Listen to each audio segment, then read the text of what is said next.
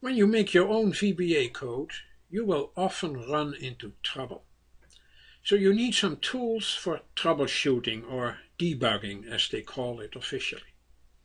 I made a very simple macro or VBA code that changes the color of all the cells in the background of the sheet, and it does so by setting the color to three components: red, green and blue.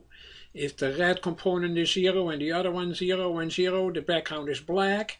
If this one is 255, 255, 255, the background is white, and everything in between we will handle through the VBA code. This is the simple code I was talking about. We need three variables for the red, blue and green component. Then we loop first through the red component from 0 to 255 with a step of 25. Then the green component and finally the blue component. And within those three loops we set the interior of all the cells to the color RGB, red, green, blue, I, J, N. So that will run from 0 to 255. Then we store in cell A1 the red component, in C1 the blue component, and the green component in cell E1. Then we change the font color of those cells to the opposite. For black will not be seen on black, so we do 255 minus I, 255, etc., etc., etc. Then we make a very simple do loop that says, give me a little time, a quarter of a second, to see that color, and then it does the next one and the next one, etc. So we need a timer property, which is the time in seconds since midnight, and then a quarter of a second later we say that is my pause period, and then we do a loop until the timer is greater than f pause.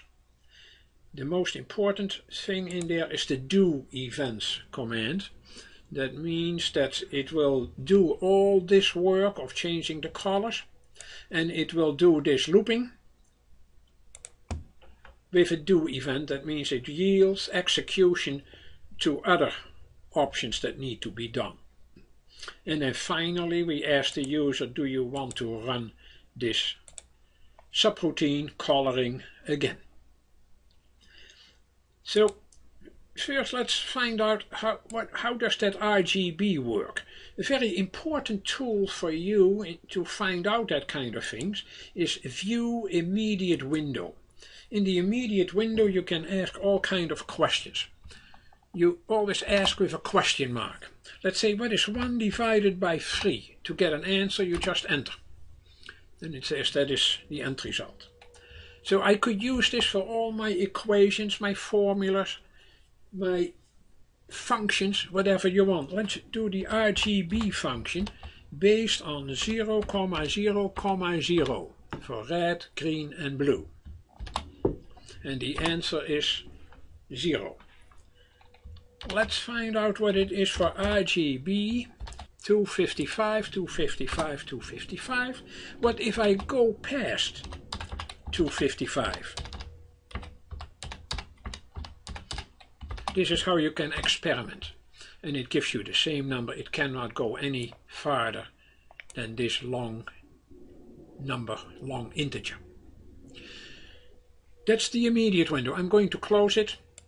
Then how do we test all of this? First of all, you need to know that when you are inside a sub, you can do things step by step. Or you can say, I want to get stopped at a certain line. I'm going to, in the gray margin, I'm going to put a breakpoint here by just clicking. You click on or off in the gray margin. If you do that and you run coloring, it will run to that line. I'm going to run it through the run button, and it stopped right there. And notice that RGB is now IJN. If you want to see the values of those at the same time, then I would go for View Locale Window. The Locale Window shows you what at this point all those settings are going to be. So if I do F8, step by step, it goes through all those settings, changes the font color, and then it goes into the timer and it sets it to this long integer number with decimal points.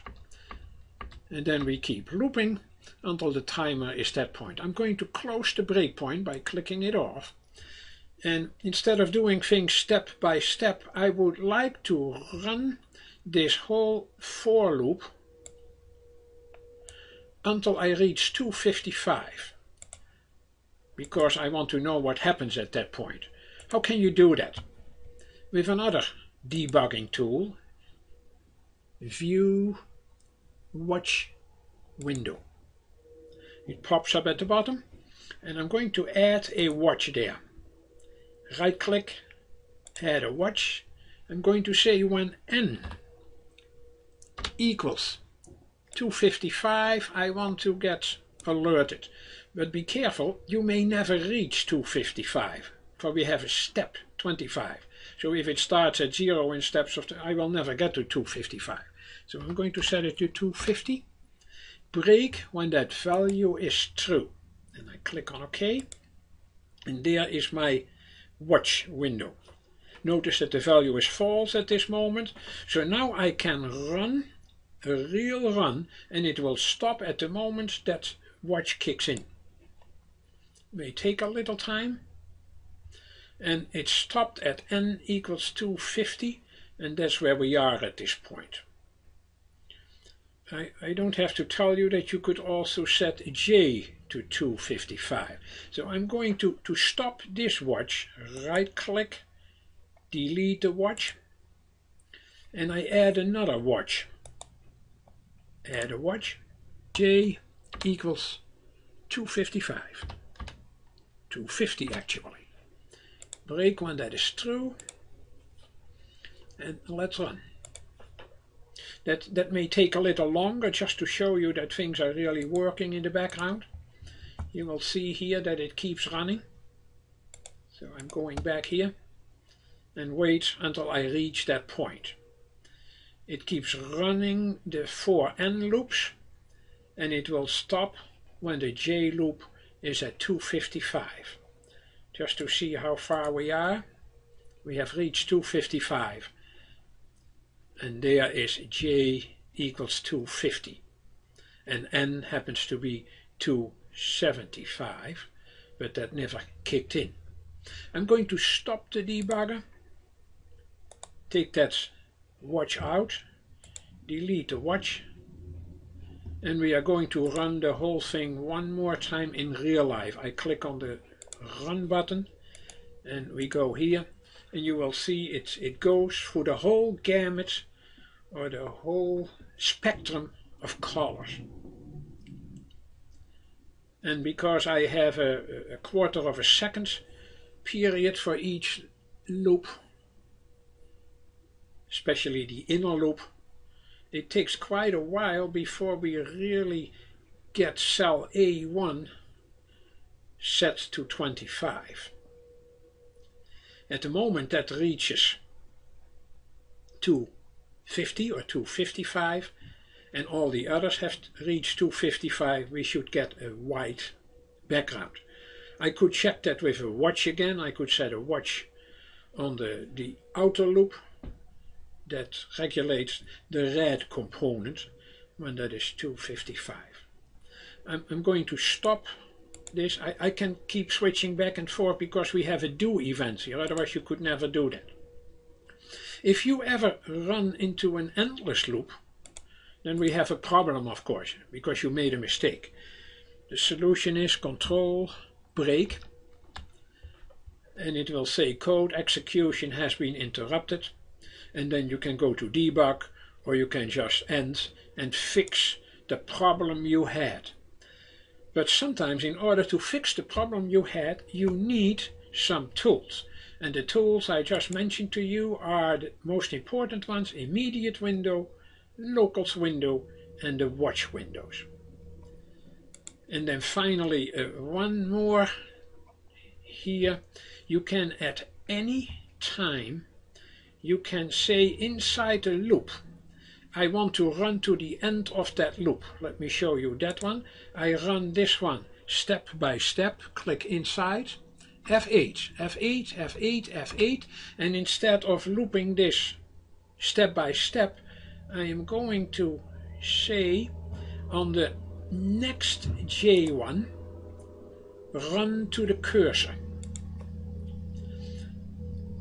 And now it's going to run until it reaches that point. Notice that n is now 275. And then it goes into the first J loop, second J loop, etc. I'm stopping the debugger.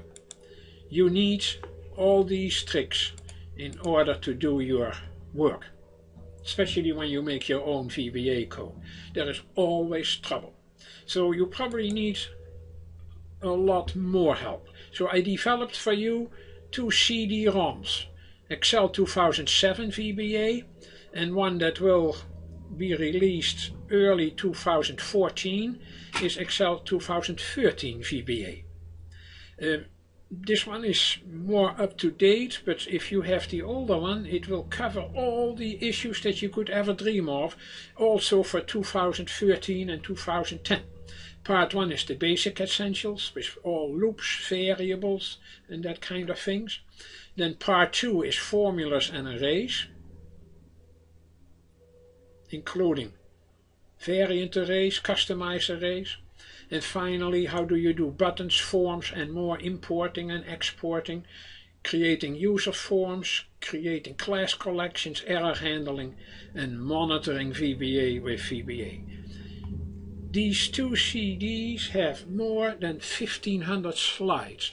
They also have exercises in it and questions to test whether you received all the information that you need. You can find this at genesispc.com.